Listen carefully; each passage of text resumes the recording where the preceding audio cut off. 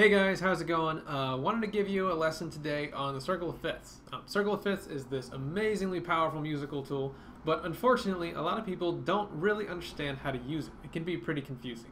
So I'm going to show you two things. First, what it is, some really quick ways to remember it. Within a minute or two, you should know it forever. And then I'm going to show you what to actually do with it and why it's so useful musically. So to start with, we're going to build a circle of fifths, and what we're going to do is we're going to arrange all 12 notes around this circle. But rather than do them in order, we're going to separate them by the interval of a fifth. I'll show you that in a second. So we're going to start with C up at the top. A lot of musical things kind of center around the note C. Should be getting pretty used to that by now. And then after C, we're gonna find a note that is separated by a fifth. So I'll show you on the little keyboard here. Hopefully you remember what a fifth is. It's just 7 half steps. So if we start on C, you go up 1, 2, 3, 4, 5, 6, 7. And that note right there, G, is a fifth away from C. So that would be the next note on the wheel. And then from G, we're going to go over another fifth. So from G, 1, 2, 3, 4, 5, 6, 7. There's much better ways of finding a fifth and counting each and every half step. I did a video a long time ago called How Basic Chords Work, and I kind of cover all that if you wanted to review. But anyway, next note is D, so that would be the next note on the wheel. And then from D, we'd go to A, and I'll just kind of fill in the rest here. B goes to F sharp. You got to be careful with this one. You start on B and you count up a fifth, you wind up right here on F sharp. So anyway, that's one half of the circle right there. And then to get the other half, we actually could just keep going around, but it's generally much easier to just go back to the top and start counting in the other direction. So we'll do that. If you go back to C, and then you go down by a fifth, you wind up on F. So F is the next note. And then from F, you get B flat. Same kind of thing, you gotta be careful there. F to B flat. And then if you keep going, you would get E flat, A flat, and D flat. And there you go, there's a circle of fifths. Now, if you are trying to remember the circle of fifths, of course one way is to do what I just did. You start at the top at C and you go around by fifths. The technique is kind of in the name, everything's separated by a fifth. But it's probably not the easiest way to remember it. I recommend using mnemonics, just a couple little sayings, and you can remember it. What I always teach, these are kind of stupid, but Carolyn gets drunk and eats butterflies is how you remember the right half. And then for the left half, Carolyn fondles beads. Like I said, they're kind of weird, and if I'm teaching a little kid, I kind of church it up a little bit. But anyway, if you kind of just ponder that for a moment, it's hard to ever forget it. And there you go. So there's a circle of fifths. Now, like I said, the important part is what you actually do with it. And this is where a lot of people do get stuck. So this right here is the critical point. And if you forget everything else I say in this video, this is what you have to remember. What I just wrote down, C, G, D, all these can represent different things. These could represent notes, they could represent chords, or they could represent keys. And the circle of fifths gets used in all three ways. So we'll start by using this as an arrangement of notes. And I'll show you a couple things you can do with that. So we'll start by thinking of these as notes. And when you think of these as notes, let's start on C for a second, right? Let's suppose that we wanted to create a C major chord. Now you probably already know how to do this, but just kind of bear with me here. So we say we want to make a C major chord, but we don't really know what's in it. Now the first note, of course, is obvious. It's going to be C, but it's a 3-note chord, and we have to figure out the other 2 notes. Now, if you remember the formula for a major chord, the middle note is a major third, which is 2 whole steps. So just to show you on the keys again, starting on C, you'd go up 2 whole steps, you'd wind up on E. So that's your middle note. But figuring out this next note can be tough because this is pretty far away from C, so you're having to do a lot of counting to kind of get there. But this note is a fifth. And if you know your circle of fifths, then you immediately know that if you go up a fifth, you get to G. It's written out right there. So that means And this next note is a G. And there's your C major chord. Now, let's do a slightly more complicated example. So let's say you're trying to figure out an A flat major 7 chord. Now, most likely you don't know this chord right off the bat. So this is a 4-note chord. So there's 3 mystery notes here. Now to find this second note, same technique as the C major chord. You're going to go up 2 whole steps. So from A flat, 1 whole step up would be B flat, and then the next note would be C. I'll show you on the keys just to make it easier. A flat, B flat, and then C. So there's your major third. No real shortcut for that note, but it's not hard to figure out. Middle note though, or this third note, that's a 5th, same as the C chord. So if you know your circle of 5ths, you go over by 1 tick. Remember, we're going up by a 5th, not down by a 5th. So that puts us on E flat, and that's the next note in the chord. And that's the hardest one to figure out, or would be, if you didn't know your circle of 5ths. Now for the last note, this one's real simple. When you have a major 7th chord, this last note is just one note underneath your octave. So if we're going up to an A flat, we go down 1, you get G natural. So you have G. And there's your A flat major 7 chord. Much, much easier to do if you know your circle of 5ths. Otherwise, you have to do a lot more counting around. So that's one big use of the circle of 5ths when you're thinking of it in terms of notes. You could also use it for harmonizing notes, saying you're writing a melody and you're trying to write, you have a melodic line and you're going to write another melodic line that's, say, a 5th higher. That's a really common harmony to do.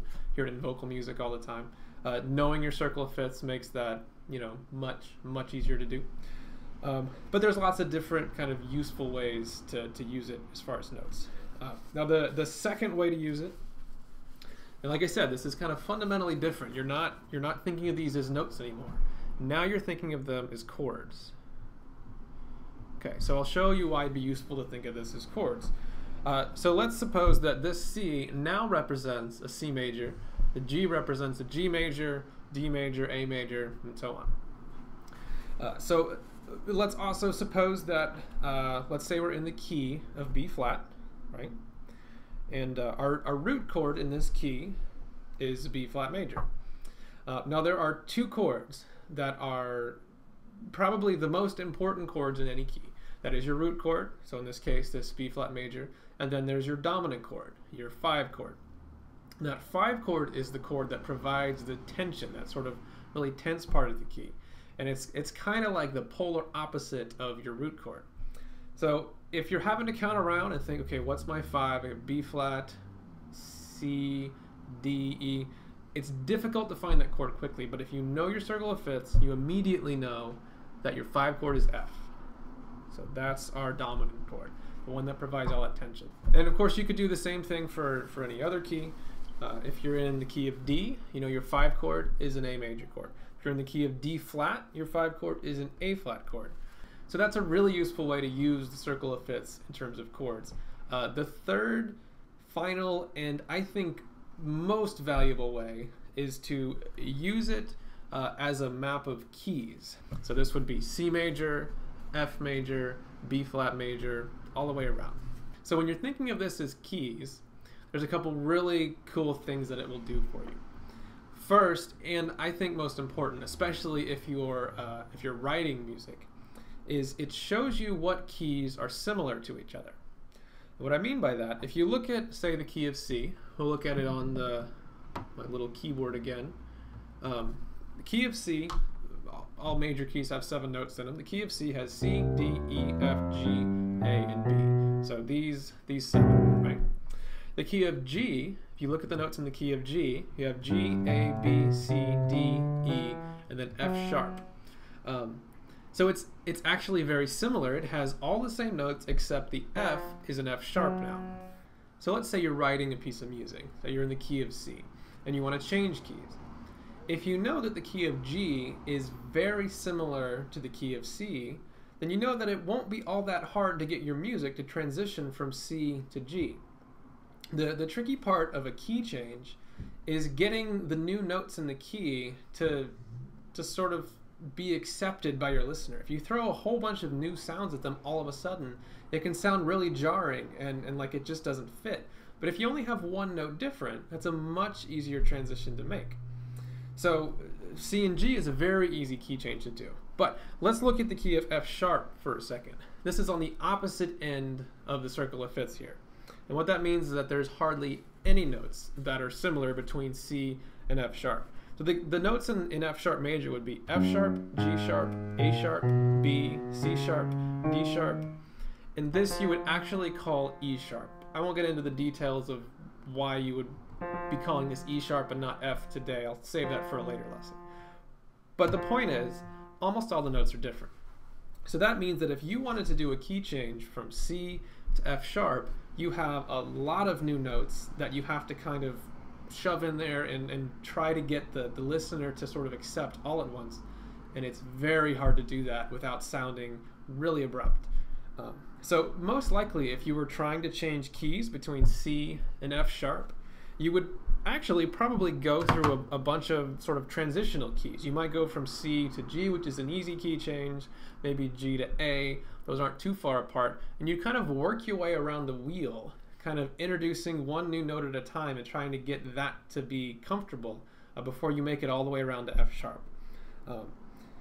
And that goes for any key change. If you wanted to go from D to the key of A flat, those are very far apart, very hard to get between. But say you wanted to go from D to the key of G, that's not hard to do at all. So it's a really powerful compositional tool. You can think of it in terms of this sort of key map.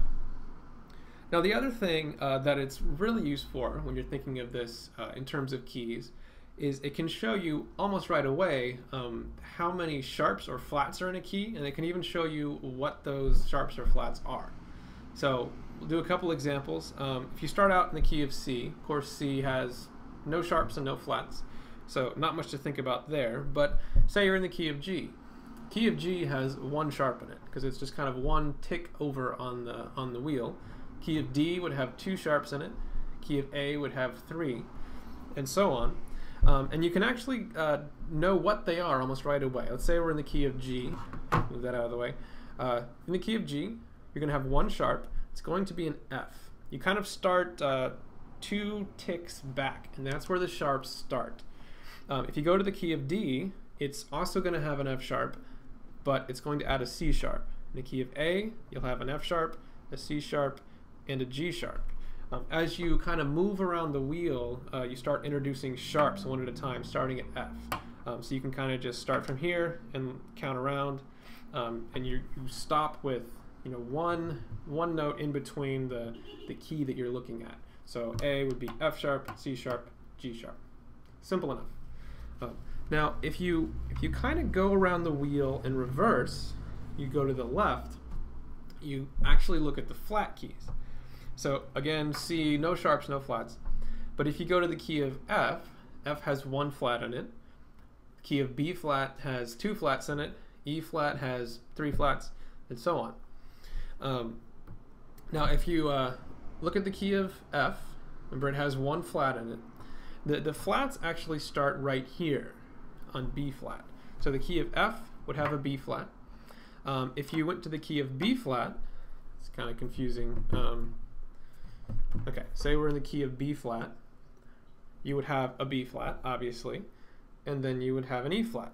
The flats kind of keep progressing around the circle counterclockwise, and they basically stay one tick in front of the key you're looking at. So if you're looking at the key of E flat, you would have a B flat, an E flat, and an A flat. And that's basically how you would use a circle of fifths in terms of keys. Now, there's plenty of other ways to use this. The point that I'm kind of trying to get at here is that it's a visual tool. It's a way of arranging notes in this sort of pattern of fifths. And this pattern becomes useful for all different things, whether you're thinking of notes individually, like you're trying to build chords or scales. Didn't really talk about that, but it's the same idea. You could be looking at these letters as if they're chords, looking at how chords relate to each other, especially that dominant chord, root chord relationship. And then you can also be looking at these as keys. So that's basically it. I know this lesson is a little more advanced than some of the other ones I've done. You kind of have to know a few things to be at this point. But even if you don't, you can still learn the circle of fifths in just a minute or two. It's really simple, and it'll just become more and more useful to you as you're learning music and kind of putting things together in your head. So thanks for watching. If you have any comments or questions, I'll do my best to get back to you. And yeah, thanks again.